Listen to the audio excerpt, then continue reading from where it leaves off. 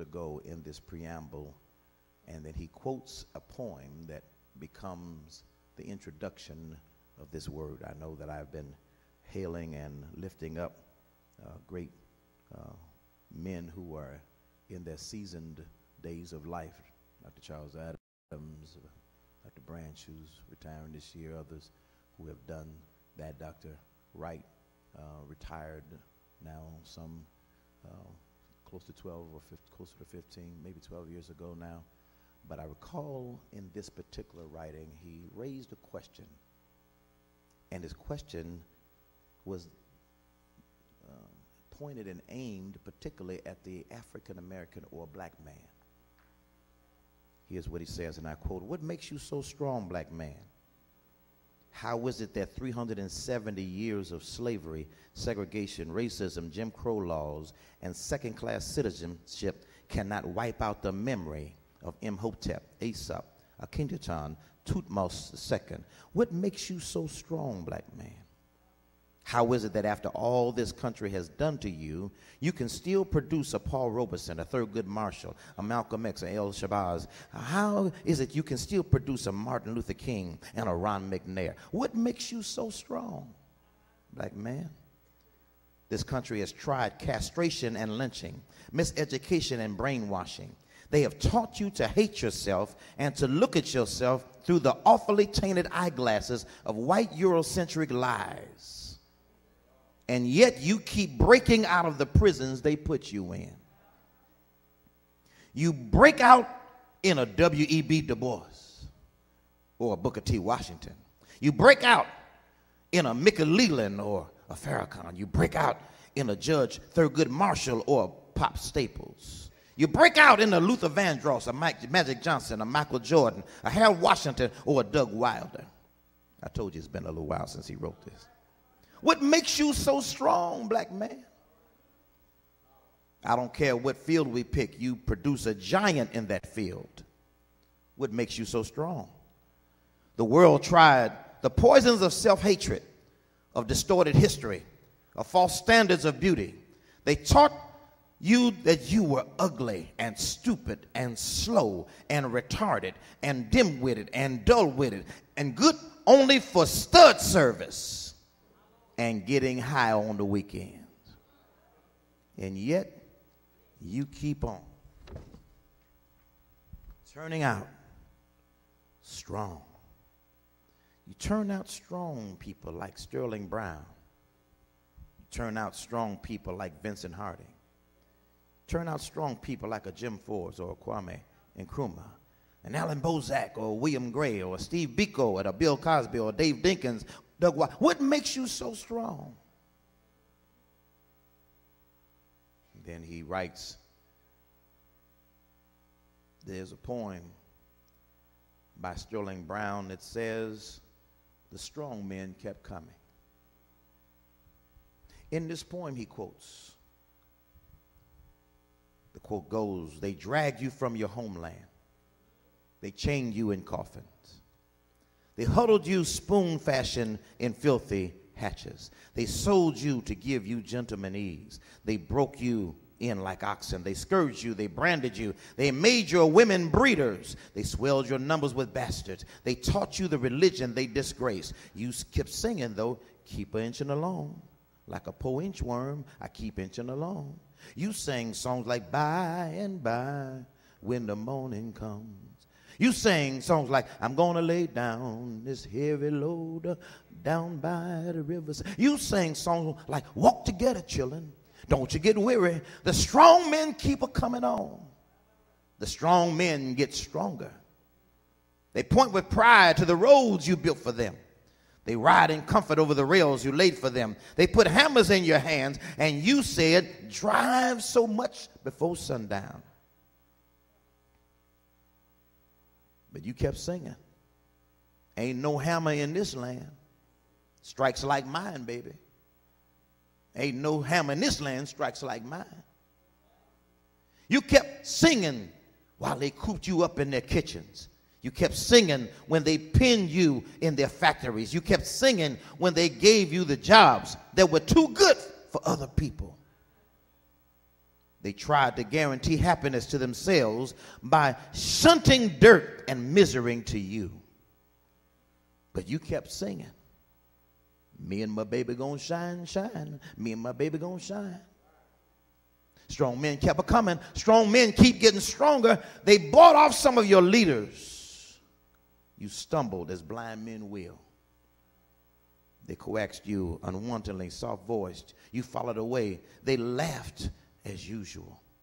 They heard the laugh and they wondered, uncomfortably, unwittingly, a deep terror. What's wrong? They're not dying. Because the strong men keep coming.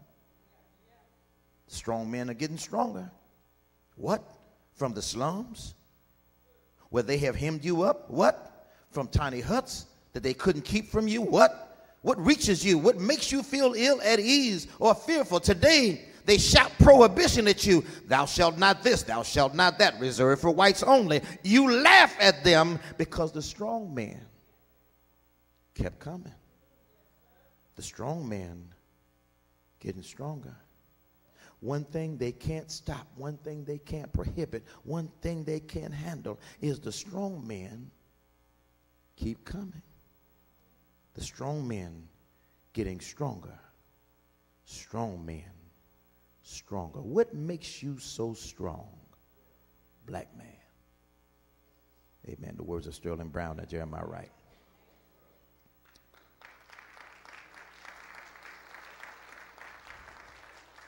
I share these words in the preamble of this text because as I look at a text that I've preached many times over the time and course of history in familiar passages, one of the things that I began to realize about this text is we always rush and we always conclude at how this crazy man in this tomb text ends up, yes, crazed and messed up and jacked up and everything else. We go to the issue of him clothed and in his right mind. But one of the things that I need to just lift up while we are in a day and age where we keep demonizing people who haven't got it together yet, where we keep putting down and talking down and labeling and mislabeling those who have not quite gotten themselves on track yet. Brother Dwayne. One of the things the text brings out, and it's been there all the time, Percy, that we need to at least acknowledge, and maybe it'll help them to have a starting point. Maybe it'll help them to know that all is not lost. Maybe it'll help them to know that there's hope for them, is that even before they got themselves together, they were already strong. Y'all missed it, y'all missed it, y'all missed it, y'all missed it. I said before they got themselves together, before they stopped acting crazy, before they started doing that, they were already strong. But how do strong men get stronger?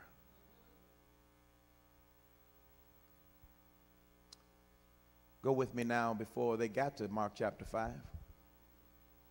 Before Mark chapter 5 actually comes. Remember, chapter and verse were not something that was done by the assignment of the master nor those who were writing at the time they wrote. They were later assigned. And often they came in between a story that had already been started. When you read Mark chapter 5 and it says, and they came to the other side, it suggests, Francis, that somebody must have been trying to get there before chapter 5. It says, and they came to the other side. Anytime you start a sentence out with a conjunction, I mean, I took English and got a C a couple of times, you know. But I'm saying if you start and, it means there's a connecting thought that says that they were trying to do something before they got, Tamari, to where they are. And so as I began to tiptoe backwards and moonwalked into chapter 4, I got to verse 35 and I see a text and a message that comes from the master himself that says to the disciples, let us go to the other side. Ah, there it is. Are you there with me? You ain't closed your Bible or shut down your phone yet, trying to save your battery for Facebook and Instagram. I know what you're doing. You see with the fan. Oh, no. Open that, turn it back on, click it back on, slide on back. Come on, go ahead. Yes, there it is. And the same day, when the even was come, he said to them, let us go over. Well, let us pass over to the other side. This was a message from the master talking to some disciples. Let me just say, if you were to go before verse 35, I know you don't have time to listen. I ain't got time to tell you that before verse 35, he was doing so many miracles that masses and multitudes were following him. Yes, mothers, he was so bad, such a bad mamma jamma, that he had mesmerized multitudes who were piling in from everywhere, coming in from all over, not just by his teaching, but by his miracle working. Oh, you know some of the stuff that he did. Mark is one of those ones who tells the miracle stories quick, fast, in a hurry. Some of y'all like Mark because he helped you to get to the game on time. You like Mark because he says such things like straightway and immediately. He gets right to the point. He doesn't tell narrative stories like Luke does. Luke gets some juice out of it. He doesn't go through the genealogy and tell you all the background like Matthew does. He's not philosophical and theological like John is. In the beginning was the Word, and the Word was with God, and the Word was God, and the same was the beginning with God. Now, he didn't go through all that. Mark goes straight to it. Jesus healed them.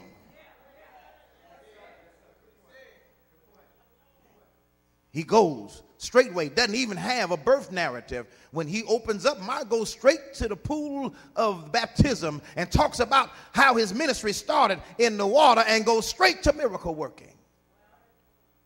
Talked about man, four guys who helped the guy to get to see Jesus. Talks about situation of Jesus healing a man's mother-in-law. Talks about all these different miracles. He comes in this particular text, if you go back and read it, he's dealing with a challenge of teaching that he starts with by telling parables, that is stories. He starts out by talking about sowers and seeds, and then he goes and he talks about the candle put under a bushel. Then he talks about the seed and the mustard seed, and then when he gets to that place, he starts talking about why the parables were parables, and people were saying, who teaches like this? Yes, Minister Brian. He says, what manner of man talks like this? We ain't never heard no teachers like this. We've heard all the other leaders. We've heard all the other Pharisees and Sadducees and the lawgivers, and we've heard some of those who were in the temple. But we ain't never heard no black man. We ain't never heard no man teach like this before. We heard about him. We heard that when he was 12, that he was traveling with his parents, and they lost him. And when they found him, he wasn't out there selling weed. When they found him, he wasn't over at Shanae's house. When they found him, he wasn't out there shooting craps. He wasn't out, getting jiggy with it. When they found him, he was consulting, teaching with the elders in the church, in the synagogue. He was matching wits at 12. And he even had the audacity to say to his parents, who should have been apologetic because he didn't lose them, they lost him. But I could imagine in their own, Northern Nazarene Geovistic self, they said, boy, if you don't get up here and we didn't go on a whole day without a car and we didn't let it come back to find you. And Jesus said to them, don't you know I'm about my daddy's business? Looking at Joseph at the same time. Oh, I wish I wasn't so slow this morning. He started out then knowing at 12 that he was a strong man.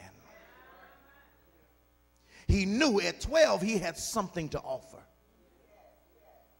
I'm trying to help some sisters, some mothers, some others who trying to beat down your 12-year-olds, who trying to make them act like they don't have nothing to offer, who are making them wait to other. Listen, maybe they're not prepared for some things yet in life, and they're not able to handle some things yet in life, but they have something to offer if you just allow them the opportunity to rub up against some strong men. Some people of learning, whatever their background. Jesus did not mind consulting with those who were in the temple, those who knew the law, those who knew the Torah.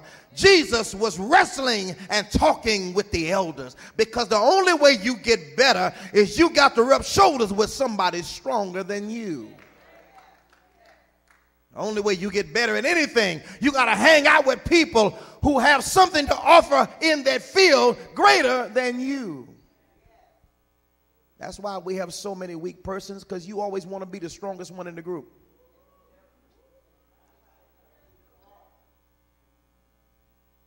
Oh, yeah, I know, brothers, I'm just trying to say that, the sisters do that, but don't pick that up. Sisters do that because they like getting around girlfriends, and they want to be the prettiest ones, so when the fellas walk up, they identify them first. But, brothers, you ain't got to be like that. Sisters, it's not Women's Day, so I ain't talking to you. So I'm just saying.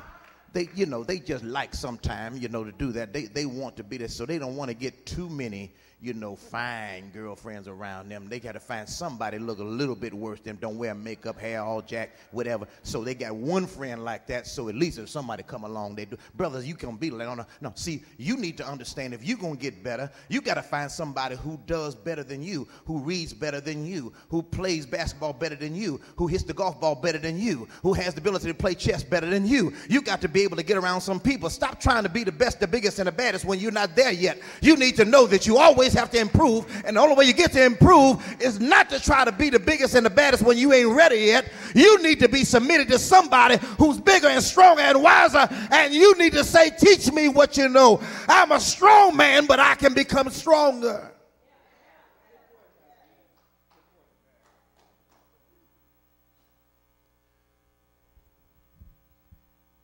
Jesus was not afraid at 12 to submit himself to the teaching of the elders. And some of them who marveled at him helped shape some of his thinking, helped develop some of his thoughts, helped develop that. Listen, I heard somebody make the mistake yesterday of being able to say, Jesus never went to no seminary. Jesus never had to do no teaching. He just got up at 30 and started preaching. That's the biggest lie ever been told on anybody. Just because your Bible don't tell you what happened between 12 and 30 don't mean he was sitting around at the house in his mama's basement. Come on, talk to me here. Just because there's nothing in the biblical text that talks about what happened between 12 and 30 don't mean he was just out in the streets, on the corners, come on, drinking 40s, kicking it with the fellas. Just because he was there don't mean he was somewhere in jail getting a record. No. Just because there's no record between 12 and 30, you can just surmise he must have been doing something. Why? Because his teachings were about things that only people who have been involved in them would know about. How do you think he could talk about agrarian society and talk about farming situations unless he had the ability to do some farm work? And thank God Joseph helped him to be able to know, son, if you're going to live in this house, whoever your daddy is, you're going to have to get some work done. I wish I had some strong men in here. Only way he was able to talk and be able to be a great carpenter, son, is that at some point before his father died, Joseph was a great carpenter, but he taught his son something so that Jesus was able to do some things for himself. The reason he was able to live 3 years on the streets is because he had the capacity even before he became, on his missionary work. He knew how to handle things for himself. The only way he could talk about sowers and sowers of seeds is he had to have planted some. Only way he could talk about sheep and shepherds is because he must have had been around some. I wish I could go down the list in the line, but everything he does and taught, he got it from something that was a self-life application. What am I saying, brothers? If you just learn, look back over your life, when God wants to use you, he doesn't waste nothing. Everything in your background, everything in your life, everything you've ever done, everything you ever put, good, the bad, and the ugly, God can make all things work together for your good. But if you were a person who was active and busy in any kind of way, you were already strong. God just want to make you stronger. You don't have to look down with disdain on anything, because I serve a God that can take even the bad and the ugly in your life and work it around for your good. I can have him take things that you want to hide and put up under the bushel, and he can take that and show you how he can come here. Moses testify real quick because they got to go. Moses says, listen, I was a murderer. But he took me by a burning bush one day and told me he can use that in order for me to become the stronger man he wanted me to become. I was already a strong man of Egypt, but by the time he got through with me, I became stronger. You got to be careful, because there's some people who don't want to see you grow stronger in other ways that you can grow. But then some of them same people want to make you the man of the house when they want something. Oh, Jesus, I'm glad it ain't Women's Day. Try this side. I said, you got to be careful, brothers, because some of them will put you down, won't let you get exposed to things that will help you to become stronger. They will minimize you. They won't let you go out and work the polls. They say you ain't doing belong in certain areas when you're dealing with people who they won't let you hang out down at the courtrooms where you can see what a judge looks like on the other side. And before you get on this side, some of your honor, my name is, or before you get numbers and stripes, they won't let you come to find out that instead of you being always the defendant, that at some point you can be a prosecuting attorney or a judge. At some point, when you had the opportunity to expose yourself, they would not allow you to be on certain sides of the equation. But as soon as your daddy mess up, then all of a sudden you have to become the man. Sometimes we make strong men weaker because we pimp them against the strong men that are not doing what you want them to have done. You can't make your boy a man by trying to belittle his father. You can't make your boy a strong man by trying to undermine somebody that you got issues with. You can't make your boy a strong man when the only person he can cut life out of is the person he has his DNA and the genealogical chromosome makeup from. He's got to learn some things about his health, his background, his makeup, his genealogy, his demons, whatever he has to learn what to do and what not to do. You can't make him a strong man by cutting down the only person he's got to talk to about it one day. And you sure can't make him a strong man by denying the fact that he was your strong man for at least 30 minutes one day. Okay, 20 minutes, all right. I don't know, all right. I ever want to be. He ain't always been bad. Stop telling our young men that they can't become what they ought to be by you having to whittle down a man in order to try to raise one up. I don't know how this man in the Gadarenes got to be the way he was. I don't know how this man in the Gadarenes got to be crazy, but he wasn't born that way. I don't know how this man in the northern region up here in Gadara, in this upper Palestinian region, I don't know how he got that way. But young men aren't born this way. He still has the characteristics of the things that made him strong, but because somebody jacked him up, he's strong in one sense and crazy in another. Well, the text bears it out. The text bears it out that he did not become strong after he met Jesus. He was strong before he met him. He was up here in these tombs. He was up here making loud noises. He was up here, and they kept putting chains on him. They kept binding him. They kept fettering him. They kept nailing him down. But they looked up and they found out that they couldn't keep him chained because he was a strong man. They tried to chain and fetter him by constructing laws to keep him down. But he kept breaking out of them. They kept building schools to keep him ignorant of his potential. But he kept breaking out of him. They organized ghettos to keep him out of their neighborhoods. But some of them broke out of him. They arranged economic systems to keep him begging and broke, but he broke out of them. They developed judicial systems to tear him down and jails to lock him up. But none of it worked. He could not be bound, but he was cutting himself. Other folk couldn't do it, but he was doing it to himself. When other folk tried to chain him, they couldn't do it. But the only thing that did work was when he cut himself or his own people. Other folk could not capture him and keep him, but he could do it to himself. Other people did not have the capacity to be able to minimize him. They tried it with chattel slavery. They tried it by bringing him over Middle Passages. Even though millions died by dysentery and disease, millions more made it and survived. They tried it by taking him away from his family and from his children and from his wife. They tried to take it, you heard as it was stated in the poem, by making him a breeder and everything else. They tried to do everything they could, but they could not do it. But while others tried to kill him and he kept multiplying, what happens when he kills himself every weekend?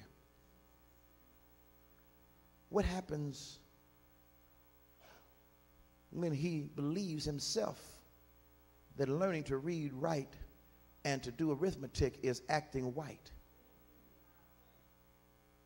What happens when he begins to believe that putting toxins in your body just because somebody made it legal is going to give you the access to the same jobs that your grandfathers and great-grandfathers died to open up doors for? What happens when you begin to start talking down about your own women? It's one thing when other folk call them names, but it's another thing when they hear you call them.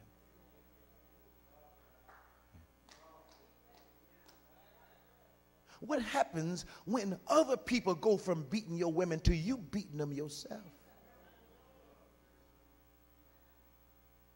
What happens when other people rape you and maim you and begin to do all manners of evil against you, and you begin to rape your own people?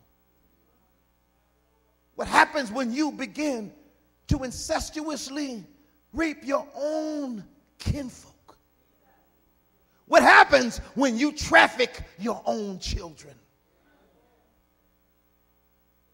Other folk can't do it, but you can do it to yourself. And the text calls it crazy. And if it was crazy in Mark chapter 5, it's crazy on October, what's the day? Yeah, right. 2009. It's still, somebody say it's still crazy. But I forgot. Man, somebody should have reminded me. The text didn't start in chapter 5. The text didn't start in Mark 5:1. The text didn't start with him saying he's crazy. The text didn't start with him acting up. The text didn't start with him breaking chains and cutting himself and crying out loud and making up people mad and people being scared of him and people ostracizing him and keeping him in dead communities. The text didn't start with him being all jacked up, messed up, and otherwise tore up from the floor up. The text started when Jesus said, I got to go over there. Come here. Here's my next point in case you missed it. No matter how crazy you are in your life, God has always had a vision about making you stronger. When you weren't thinking about it for yourself, when it wasn't on your mind, when it wasn't on your agenda, when you didn't even have it messed up, while you were still smoking and choking and kicking and screaming, when you were doing all your illicit activity, thank God that he always had you on his mind. Verse 35 said, let's go. Hold on. Pause. Wait. Rewind. Mark chapter 4, verse 35 is not the last verse in Mark 4. There are 5 more verses. between Mark 4:35 and Mark 5:1. What was the hindrance? What was the problem? What was the problem with him wanting to go to the other side and him getting to the other side? I'll tell you what the problem was. He had some church folk that didn't want him to get there. I'll wake up the other side of the church now. I said he had some church folk who didn't want him to get. Don't you know some of the reasons why we can't get some of our brothers together is the church is supposed to help Jesus on the way, is the people who are getting in the way. Y'all know I woke up too early to be playing with you this morning, all right now.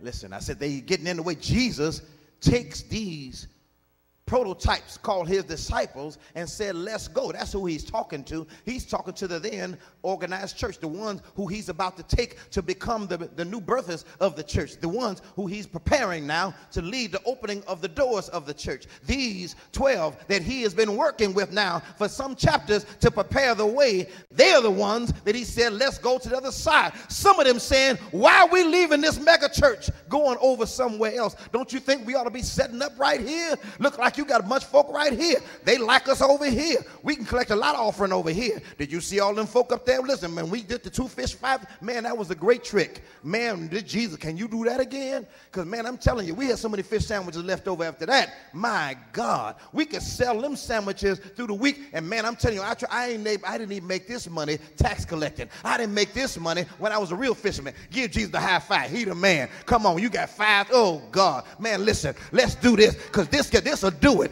Man, listen, we can get Kanye come by and put up with a choir, and we can get all kinds of people to come by. Oh, man, that's a good, listen, we can get some more folk in. You got any more gimmicks like that? You got any more tricks like that? Jesus says, shut up. It wasn't a gimmick.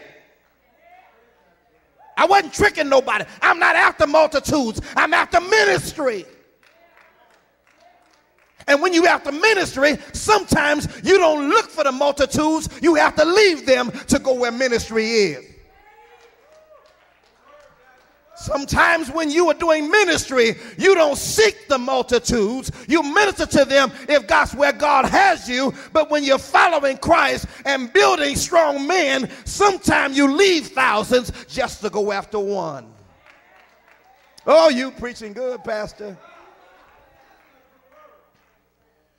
But the church don't like it when you grow down, when they trying to. No, they ain't even growing up. They trying to blow up. It's a difference when you trying to blow up instead of grow up. There's a difference between swelling and growth.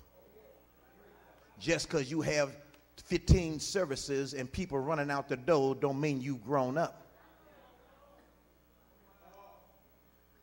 And just because you have one service that's 12 hours long don't mean you've grown up. It ain't the length or the amount of time, it's the content that matters. It's not the color of a balloon that makes it rise, it's what kind of gas you got on the inside. Jesus is after ministry. We're after trying to attract the newest, latest, greatest gimmick. To have to prove to somebody else, I got more, I got greater. Listen, you're not somebody just because you got what you think you have, because anything that time can change ain't that great. Y'all missed what I just said. I said anything you after that time can change must not be all that great. Foster used to have a real big afro. I looked at a few others, but he would happen to be the one in my head. But time gave him a haircut. Come on, help me somebody.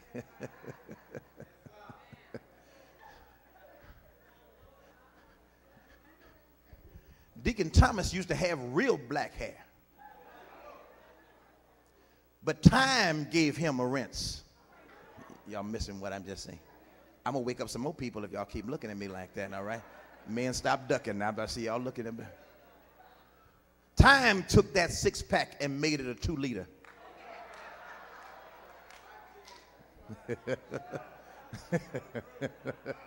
There's a whole bunch of folk I could call right now, that including me. Time took your ability to run a 100-yard dash in so many seconds a minute, and now you can't walk it in 5 minutes. Anything time can change, you ought not be spending all your time on. But time can't change the power of your mind. Time can't change the strength of your heart. Time can't change the depth and the power of your ministry. There are some things on the inside that time makes it better. Though our outward man perish, our inward man is being renewed day by day. Strong men spend time on things that are eternal.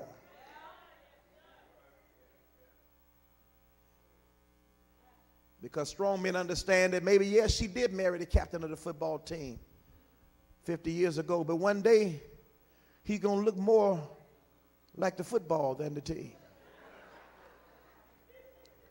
But she'll still love him and not run after some new young quarterback looking person if he spends time developing the man that she loved on the inside. That's the only way strong men get stronger.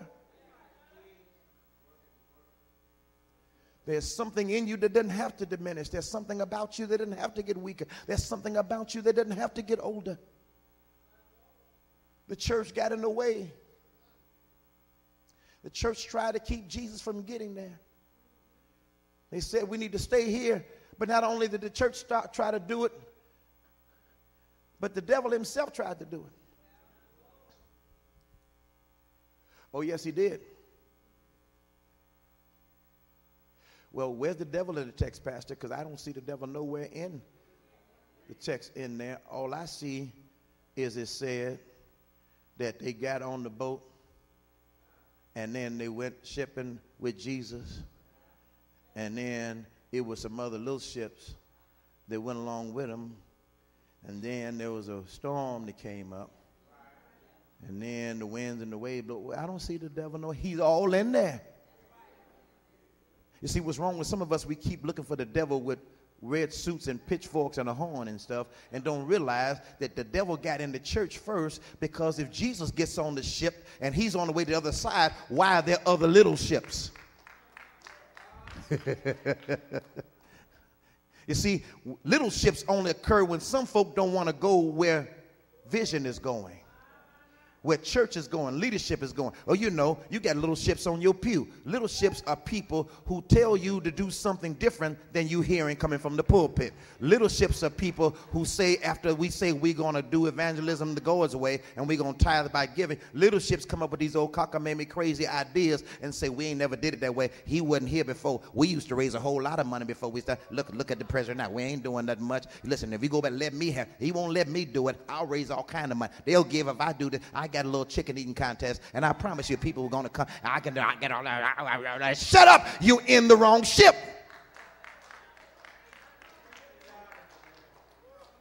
Little ships murmur and complain when things don't go their way.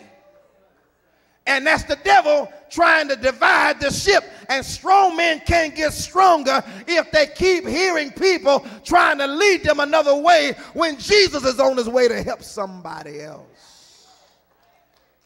We don't believe in helping crazy people.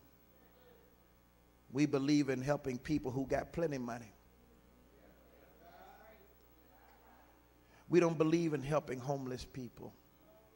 We believe in people who already got some clothes and food and place to stay. Well, maybe you're not a church, maybe you're a club. Because only clubs cater to certain clientele. But Jesus is on the boat that said, whosoever will, let him come, because I can help anybody and make them become some of them people you're trying to be like. I didn't say they got to stay broke if they came in broke, but I can help them to be able to do it in a powerful way, because I'm up after making strong men stronger. Where else is the devil in the text? I tell you where he is. He's in even nature. Because the text says that when Jesus rebuked, hallelujah, the wind and the waves, answer me this question: when is the last time somebody had to rebuke something that was under their control?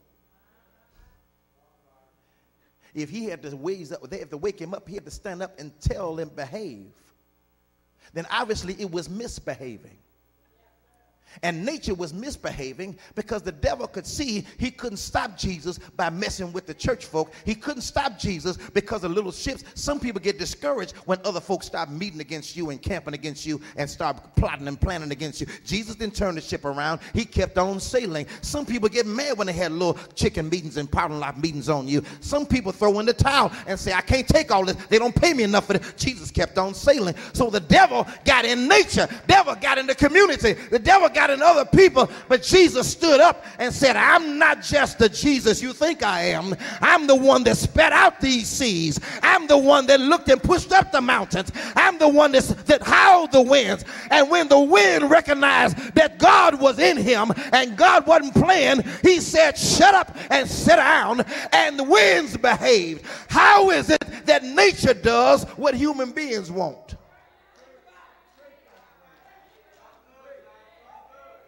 When he told the wind to stop and the waves to stop and the storm to cease, the Bible says it lay down like a lamb and behaved because it recognized the master.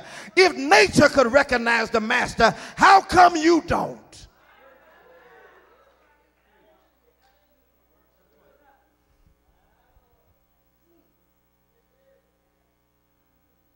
My final point.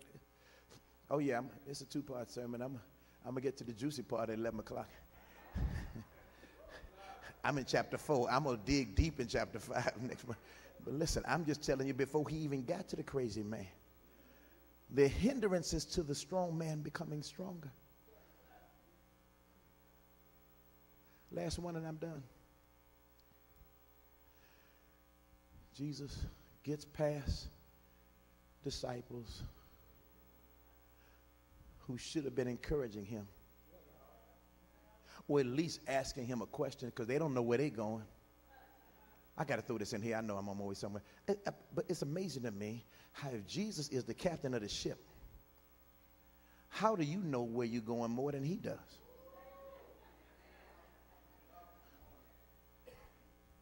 You at least ought to be like a little kid on the ship talking about, where we going, Jesus? What time we going to get there? Hey, Jesus, what you doing? Hey, you know, I don't think Jesus minds you nagging him as long as you talking to him. Come on. Some of us are afraid to ask questions because we're too busy making statements. And strong men only get stronger when you learn to ask questions when you don't know what you need to know. Stop talking and making statements when questions are the order of the day. When the devil couldn't stop him through church folks' craziness, or the storm that got into nature, throwing a cosmic fit. The text says Jesus came to the other side. I would think that it should be over then. And I'll pick up on how the man got stronger eventually, but there's one thing that I need to point out before I take my seat. Are y'all interested and want to know what else could have stopped him? What else could have stopped him was the man himself. Watch this, Percy, because this has floored me. I read it in the text. It looked like the man had gotten himself together when Jesus got to him. It looked like the man had gotten himself when the man had got to him, because the text says that when the man saw Jesus, he ran to him. Is that in your Bible? Or did you closed it again, didn't you? Mm-hmm. I'm in verse 6. It says he saw Jesus when he was afar off. I thought he got happy because Jesus had him on his agenda. I thought he was happy because Jesus had him on his mind. I thought he was happy, Mignon, because Jesus had decided to go through a church storm to get there. He decided to get through some craziness that was happening on the ship with the other little ships. And let me just throw in this for free. All them other little ships never made it to the other side, because if you ain't on the boat Jesus is on, you're going to die in every storm. But let me just say to you, he made it. He was there. I thought he was happy. But Gene, here's what I found out. He saw him, He ran to him. He worshiped him and cried out with a loud voice, "What do I have to do with you?" Uh-oh. Rewind. Moonwalk again, y'all. I was always done. All right, here I come. He ran to him. That looks good, don't it? He worships him. Hallelujah. Hallelujah. Thank you, Jesus. Praise him. Praise him. That's the kind of man we want, ain't it? But in the next voice, he's saying, "What I got to do with you?" Be careful, men, that you show your schizophrenia when you act one way in church and another way as soon as you leave his presence. Because a man who's a real strong man is a consistent man. He speaks with one voice, not multiple voices. When you still speak with multiple voices, it's a sign of schizophrenia. It's a sign of being bipolar. It's a sign of that you got still some issues going on. And the fact is that until you learn how to speak with one voice, you cannot speak the strength that God wants you to have. And one moment he's worshiping, and the other moment he's wicked. And one moment he's lifting up his hands, other moments he's pulling down his pants. And one moment he's having the ability to get high in holiness, and the other minute he's getting high on kush. On one moment he's dealing with how he can run with the Lord, and the next minute he's running with his boys. And until you can live a consistent life, you still manifest crazy behavior. As a matter of fact, his worship was a mask for his demons. Thank God Jesus recognized it. Thank God Jesus says, "I got here for this case just like this." This is a serious case, because the real serious case is some people say, "Look, I ain't trying to act like I'm right. I know I'm wrong." The serious cases are people, people who deal with the fact that, "Listen, I ain't trying to act like listen, I know I'm jacked up." But the cases that are harder to deal with are people who act like they got it all together, but they really still messed up. Have you ever known somebody who went to the doctor, who know they sick, but because they don't want to be there and don't want to pay the bill, they keep telling them they all right? They keep telling you ain't nothing wrong. They got every sign and symptom running all over them, but they still trying to convince you and everybody else that everything's wrong. There's something wrong when the fact is you know something's wrong, but you're afraid to go talk to somebody about it who can help you get it right. That's what was wrong with this man. It wasn't necessarily a physical situation, but his mental, social, and spiritual life was jacked up, and it was crying out. Here's the good news. Jesus ain't looking and listening to what you're saying with your mouth.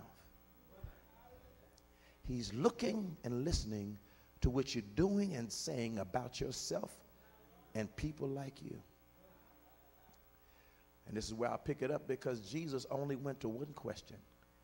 What is your name? Give God praise.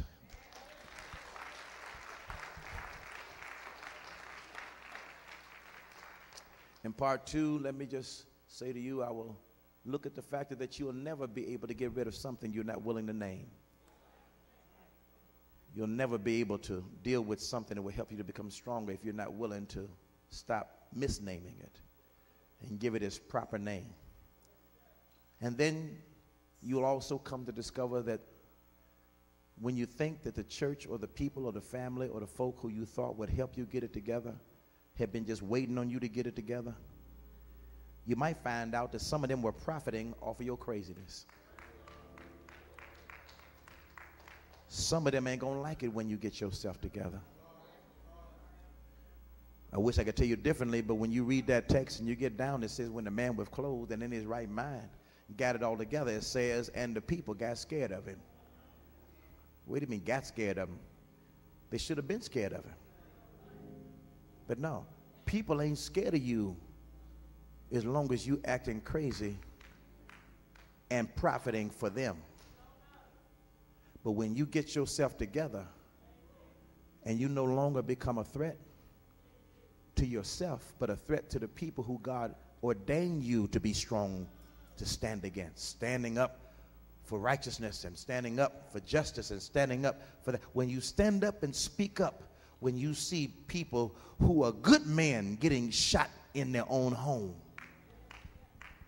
and other folk didn't have to make the conviction, but your own people sometime afraid to give you the ability to see that there was worth of your life by failing to give sentences that meet the crime that was justice.